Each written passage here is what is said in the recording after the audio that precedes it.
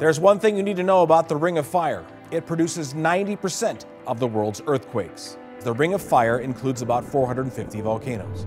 Many of them are submarine volcanoes, meaning they're underwater, as are 75% of the world's volcanoes in total. Now, the Ring of Fire is also called the Circum-Pacific Belt. It's a result of plate tectonics. The movement of the plates has created a nearly continuous series of oceanic trenches and chains of volcanoes stretching for 25,000 miles in a horseshoe-shaped pattern from New Zealand past Japan, across the Bering Strait, and down toward the tip of South America.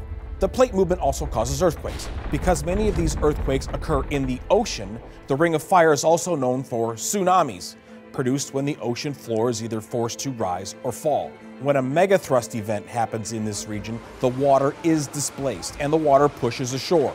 Most tsunamis are only a few inches high, but there are times that wave and that swell can be as tall as buildings.